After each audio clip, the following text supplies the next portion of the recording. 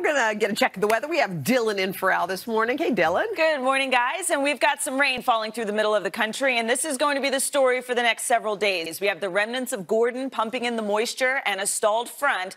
So 27 million people are at risk for flash flooding when you get some of these heavier downpours. And when you factor in that through Sunday, we could see as much as 5 to 7, even up to 10 inches of rain. That could lead to some flooding back through the upper Midwest and through the Ohio River Valley. We're also tracking the tropics. This is Tropical Storm Florence. At one point, it was a Category 4 hurricane. It's weakened a lot because of the conditions it's running into, but as it continues to move westward with water temperatures at 85 to 90 degrees, it will re-strengthen, although the track and intensity are still very uncertain right now. So we'll have to watch it as we get to the middle of the week. And then if we look at the extended version, the ensemble models, a lot of the European models take the storm into the southeastern United States. The American models tend to take it a little bit farther to the north. This is so far out in the future. We're looking at the end of next week, but it is certainly worth watching as we go through the weekend to see what exactly happens as the storm re-intensifies. That's a look at the weather across the country. We'll get to your local forecast in the next 30 seconds. Thank you, Kristen. Let's go over to Dylan. She's in for Al this morning. Got a check of our weekend weather.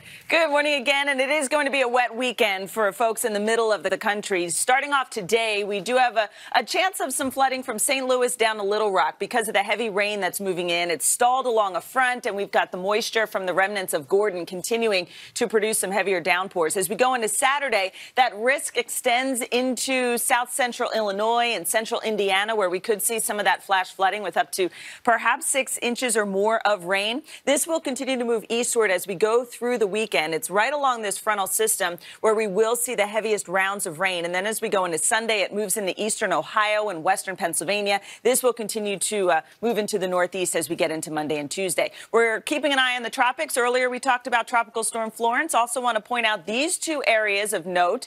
These have a 90% chance of developing into a tropical system. This is normal. This is when we get our most active weather for the hurricane season, but there is a good chance these could develop into storms over the next 5 days. That's a look at the weather across the country. Now here's a peek out your window.